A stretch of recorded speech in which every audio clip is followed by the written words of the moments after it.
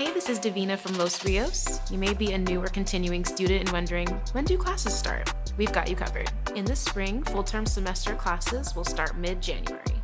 Summer classes are offered on compressed schedules. The first 6 or 8 week courses start in early June, with the second 6 or 8 week courses starting later in the month of June. Some other term exceptions do apply. In the fall, full-term semester classes begin in mid-August. The best places to get up-to-date information about class start dates are the Los Rios calendar at losrios.edu/calendar or by searching the class schedules at losrios.edu/class schedules.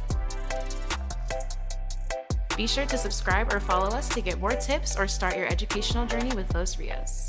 Have a great semester.